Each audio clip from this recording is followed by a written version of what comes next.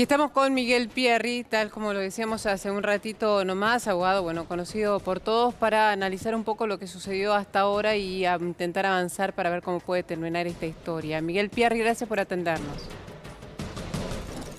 ¿Qué tal? Buenas tardes. Buenas tardes.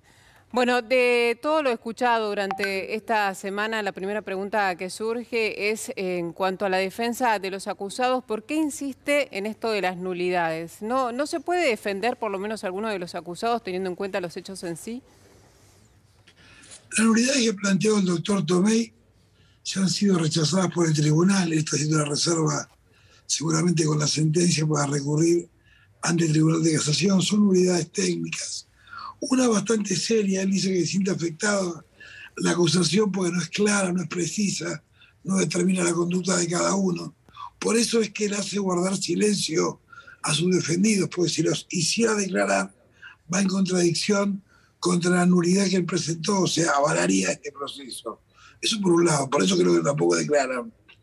Por otro lado, el que tiene la carga probatoria aquí es el fiscal y el particular. Ellos deben probar el hecho.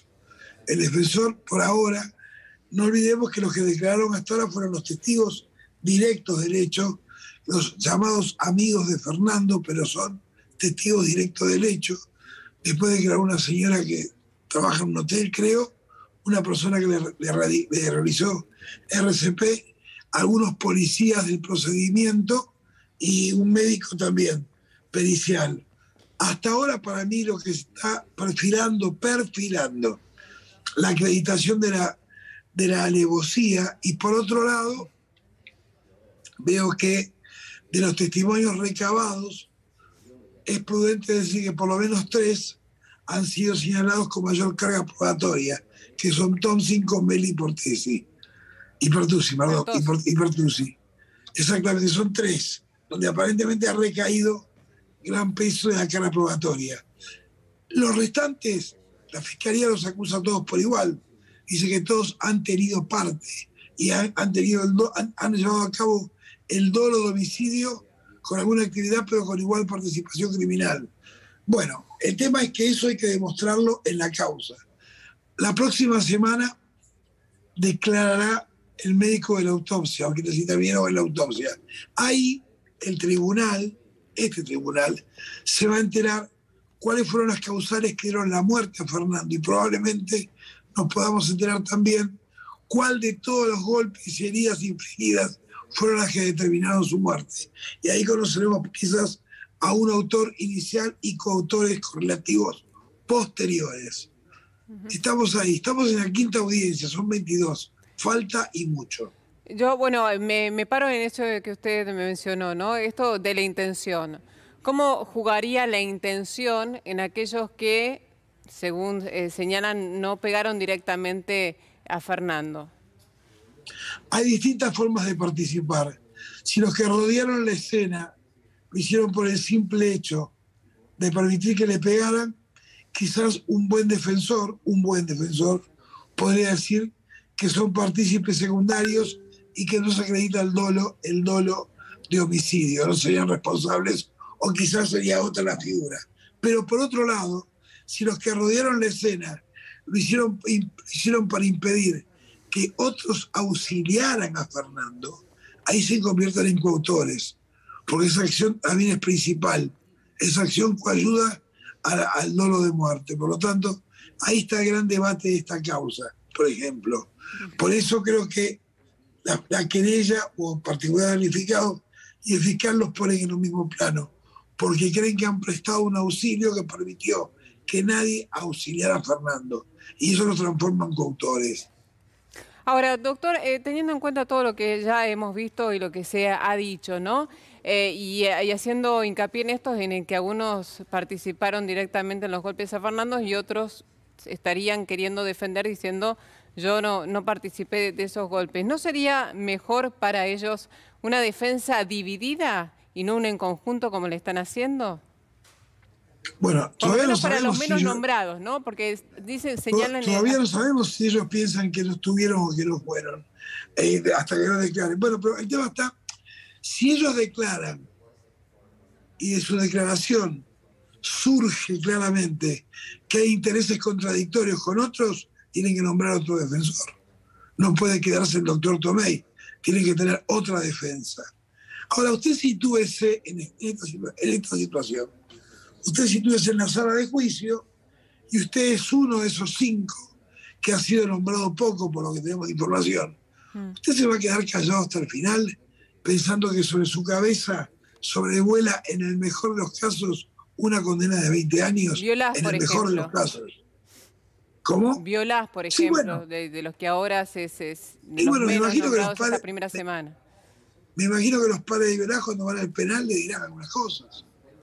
A ver, esto fue una estrategia que planteó la defensa y evidentemente se lleva en forma incolume desde el primer día de la defensa hasta el día de hoy. Bueno, hay que ver si, cuando terminemos la segunda semana, en la meridianidad de este juicio se mantiene este silencio. Insisto, ahora el que dirige este juicio es el tribunal, son los árbitros, ellos están observando. Si ellos vieran también que la producción de la prueba testimonial y de la técnica y la pericial que la acompaña se producen intereses contradictorios, ellos deben parar este juicio y solicitarles que nombren un nuevo defensor. Bueno, eso, entonces, ¿qué pasaría entonces con los tiempos del juicio si uno de los del grupo decide abrirse, decir, no, yo no quiero seguir con este abogado, yo quiero un abogado distinto? Bueno, supongamos que sigue un abogado, ese abogado le va a pedir al tribunal un tiempo para conocer la causa y calculo que no le darán más de 20 días corridos para hacerlo. O sea, se suspende el juicio y se establece, mire, bueno, también puede pasar algo distinto. También puede pasar que en el decurso de la producción de la prueba tome mayor vigor aquella circunstancia que hemos mencionado con muchos compañeros suyos esta semana, el crimen por placer o el crimen por odio. Usted recuerde que en su oportunidad, esto lo planteó el particular damnificado, pero el fiscal no lo hizo propio y no lo elevó. Pero supongamos que el tribunal esto lo ve y el fiscal quiere ampliar la acusación. Le dice al tribunal, mire, yo quiero ampliar la acusación fundada en esto. Bueno, ahí también tiene que parar el juicio y los días que le piden la defensa para rearmarse por la nueva imputación lo tiene que dar. Está previsto en el Código. ¿Son agravantes, doctor? Agravantes son la alevosía, la premeditación, puede ser considerado un agravante también. Crimen por placer, crimen racial, son todas figuras que detonan a la figura principal. Mire, hasta ahora el tema pasa, yo creo que en el homicidio simple ya estamos. ¿Para todos, doctor? ¿Cómo? ¿Para todos los para todos no me animo a decírselo todavía. No tengo mayores elementos de juicio. ¿Para cuánto? Mire, a mí me intriga. No es un acertijo.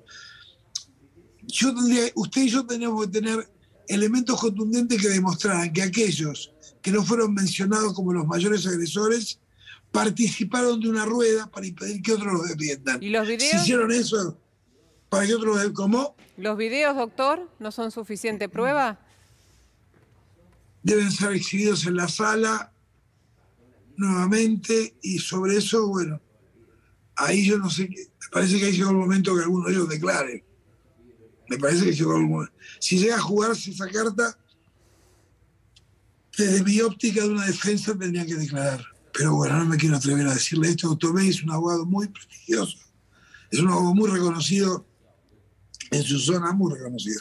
Mira, hay dos muy buenos abogados, el doctor Burlando y está el doctor Tomei. Creo que en ese aspecto están bien cubiertos. Hasta el día de hoy, recuerden, el que tiene que demostrar la culpabilidad, la carga probatoria, es el fiscal y el particular. El defensor puede esperar todavía. Y creo que tiene unos días más. Creo que, mire, usted escucha a la mamá de Fernando y usted piensa en cuánto dolor y cuánto valor. Sí. A mí particularmente me conmocionó. Sí, a cada y uno. La escucho hablar, a cada uno, cada vez que escuchamos una palabra de este caso. Y cada tardecita, cuando ustedes a ellas la entrevistan y ella amablemente se para frente a ustedes, y yo no sé de dónde saca valor y coraje, porque esta situación no tiene remedio. Usted entiende que esta situación, acá no hay sentencia, no hay juicio que remedie en el alma de estos dos señores nada. Una sentencia justa, no ejemplar justa, alcanzará para decir que vegaron por la memoria de su hijo. ¿Sabe lo que es perder un hijo? Es algo terrible, terrible. Pero bueno, así todo, el tribunal debe ser objetivo y debe juzgar por las pruebas que recibe. Creo que la alevosía está muy cercana o casi probada. Creo que pegaron sobre seguro. Es más, fíjese que el cuerpo no tiene mecanismos de defensa. Todos coinciden, y ahora lo vamos a ver en la autopsia, con más razón, con más fundamento científico, de que sus brazos no muestran mecanismos de defensa. Y eso es que se mató, se golpeó, se lesionó sobre seguro. Eso es lo que es la alevosía. A veces la alevosía la produce la propia víctima. Una persona que está dormida va y le pegan un tiro. Y otra es esta. Es agredido por sorpresa, se lo reduce. Acá las imágenes nos muestran que es golpeado de atrás, es tirado al piso y en el piso continúa la agresión que termina con su vida. Eso está. El tema está si todo este conjunto, estos ocho señores, nada tiene que ver el rugby acá. Yo, como ustedes dicen, el rugby es un deporte sano. La gente, de hecho, me estuve viendo la carta que mandó este rugby tan conocido a los padres, explicando Pichot, y creo que esa carta es ejemplar. Y está muy bien lo que él dice. Estos señores, los que mataron son delincuentes. Los que mataron son delincuentes.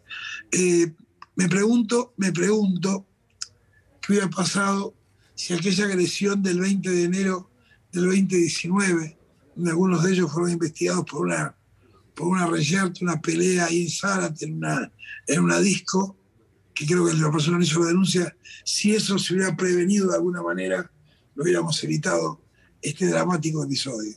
Pero bueno, acá estamos. Doctor, usted dice que por lo menos homicidio simple y que también se animaría a decir alevosía. El tema es, como usted señalaba, si actuaron en manada, en grupo o de manera individual, para ver qué pena le equipe a cada uno. Ese es el gran debate. Y si ninguno habla... Para eso tienen que romper el pacto. ¿Para usted es inminente la rotura de este pacto? Yo no estoy en la cabeza del defensor para saber qué tiene planeado como estrategia. La acusación del fiscal y del particular es una pena de cadena perpetua. La acusación. Si se plasma, es una pena para todos de cadena perpetua. Una condena a prisión perpetua. Pero esa es la estrategia que sigue la defensa hasta ahora. Pero poniéndome en el lugar de cada familia, ¿no? De los acusados. Si siguen actuando en conjunto, ¿la pena va al conjunto o no? No, el tribunal puede mensurarlo de otra manera. A veces no hace falta que declare. Por ahí el tribunal está observando. El que va a hacer el juicio de valor, el que va a sacar el fallo va a ser el tribunal. Ahí usted tiene hombres de gran pluma. Tiene un hombre como Lázari, es un hombre muy formado. Los dos también, pero a él lo conozco bien a Lázari por sus resoluciones, por sus fallos. Por ahí el tribunal está haciendo... el tribunal está teniendo una cercanía al criterio del fallo. Está viendo lo que pasa. Lo que pasa es que el tribunal no se puede contaminar ni por los comentarios externos, ni por los comentarios enfáticos. El tribunal se debe conmocionar objetivamente por la prueba que se produce en la sala. Los jueces no pueden ser permeables al llanto, a las malas expresiones, a los insultos. Tienen que valorar únicamente la prueba. Únicamente la prueba. Y acá estamos en ese trabajo todos los días. Veo que van llevando claramente un orden, se empiezan a desistir. Mire, usted va a tener una referencia muy importante si se empiezan a desistir testigos. Aquí creo que eran 177. Cuando las partes empiezan a desistir testigos, o sea, la querella, el defensor, es porque el objetivo que tienen planteado se va cumpliendo. ¿Qué puede decir el fiscal? ¿Qué puede decir el fiscal? ¿Qué puede decir el defensor? No, a este no me interesa escucharlo porque ya con lo que dijo este y este ya tengo. ¿Qué puede decir el defensor? No me interesa presentarlo a este fulano, porque con lo que declararon antes este y este ya me cubrí. Ya cuando se empiezan a existir testigos, quiere decir que de un lado con el acuerdo del otro. Bueno, Cuando los testigos se desisten, no tiene que haber acuerdo. Bueno, quiere decir que se van cerrando etapas de prueba. Me centro en esto, por donde va la defensa, porque la defensa hasta ahora está escuchando y cada vez que sale Tomei de una audiencia dice ya escuché y tomé nota a cada Sí, declaración, ¿no? Entonces como que sí. está, y él todavía no descartó la nulidad, dice que como que está buscando, sigue en ese punto en particular. En caso de que él vea alguna falta o algo que se dijo y no fue, y lo declare nulo. En ese caso, ¿cómo avanza? ¿Sigue avanzando el juicio y se descarta al testigo, por ejemplo, o va más allá? El juicio es este, y todo debe producirse aquí. Por lo tanto, cualquiera de las partes, en este caso el doctor Tomei, que usted me pregunta, si él detecta que en la producción de una prueba se produce una nulidad, tiene que plantearla. Ahora, usted vio que cuando se produce una nulidad, se le corre vista, se la plantea al defensor, se le corre vista al fiscal y al particular para que den su opinión, y el tribunal pasa a resolver. O resuelve en el momento o difiere por la sentencia. Hasta ahora el tribunal ha tomado la política, la conducta, el temperamento de resolver en el momento. Pasa a deliberar y vuelve. Este juicio no se para. Este juicio se puede parar, mire, por cosas inminentes, la muerte de una de las partes, porque hay que agregar un nuevo defensor, por algún inconveniente externo, como me ha pasado a mí en algún debate que en el curso falleció uno de los jueces, qué sé yo, por esas cuestiones se para. Este juicio no se para. Fíjese que se eligió este mes, que es el mes de la feria, para poder hacerlo todo durante el mes. Sin lugar a dudas, la agenda de la justicia de Dolores, que viene recargadísima, y se lo puedo decir porque la conozco, porque me ha pasado en la causa de Pepo en Castiñeira, era muy difícil encontrar las audiencias. Es un departamento judicial con mucha sobrecarga de trabajo. Bueno, han decidido este mes y se va a hacer en este mes. Pierri, vamos a seguir, obviamente, todos pero muy pendientes de lo que pase en cada una de las audiencias de este caso, que no tiene palabras, no tiene adjetivo. No, seguro. Para nombrarlo, para decir de qué manera cada uno puede llegar a entender lo que pasó, porque no hay tampoco entendimiento alguno, no hay razonabilidad en esto. Para cerrar, la pena que le cabría a cada uno de ellos en caso de que, por lo que va la defensa, se haya prueba suficiente para corroborar todo lo que dice la defensa del principal damnificado, la defensa de Fernando Báez Sosa. Si se aprueba la conducta de los 8, sí, seguramente ellos van a pedir perpetua. ¿Cuántos años? Una gana 35 años. Y si es con el agravante de la alevosía, no tienen derecho a la condicional.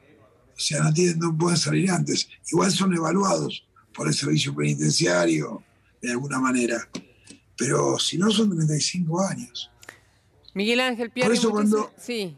Por eso cuando estos muchachos o estos señores, porque muchachos ya no son, llegan a la cárcel, me imagino que la cabeza les debe volar bastante alto y pensarán y además, imagínense que cualquier pena que deban cumplir, no es que se van a quedar en el penal de Dolores, empieza lo que se llama la progresividad penitenciaria, van a recorrer todos los penales. Y si Dolores, que es el penal más viejo del país, Dolores es el penal más viejo del país, más antiguo de la provincia de Buenos Aires. Viene de la época, prácticamente se podría decir, creo que de la colonia. El penal más viejo era Fortín. Ahí hubo disidentes políticos españoles presos. Bueno, no saben lo que son otros penales. Así que si alguien se siente inocente, más vale que se ponga a hablar. Gracias, doctor. Chao, hasta luego, gracias. Hasta luego. Hacemos una pausa ahora, ya venimos.